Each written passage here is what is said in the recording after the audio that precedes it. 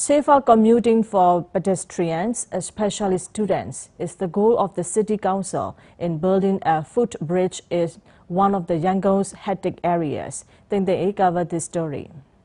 For the safety of the commuters, Yangon City Development Committee is constructing a footbridge in front of the Aung San Suu Kyi School in Mingladong Township. This key junction is one of the city's busiest areas as it links public utility vehicles to places like downtown and highway bus terminus. There is a lot of traffic here. That's why we are building overpass for the convenience of the pedestrians. YCDC planned to construct 3 footbridges in 2014, and officials hope this footbridge to be open during this month. At present, school officials and the traffic police help pedestrians safely across the road, and the footbridge is seen as a good facility to keep commuters safe. This is congested with pedestrians and vehicles, especially because of the school nearby.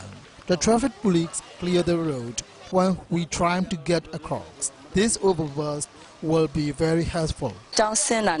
We teachers assist students to make sure they are safe. It will be great if there will be an overpass. Drivers feel safer too and encourage all commuters to always use the soon-to-be-erected facility. We have to drive here very carefully as there are a lot of vehicles and pedestrians.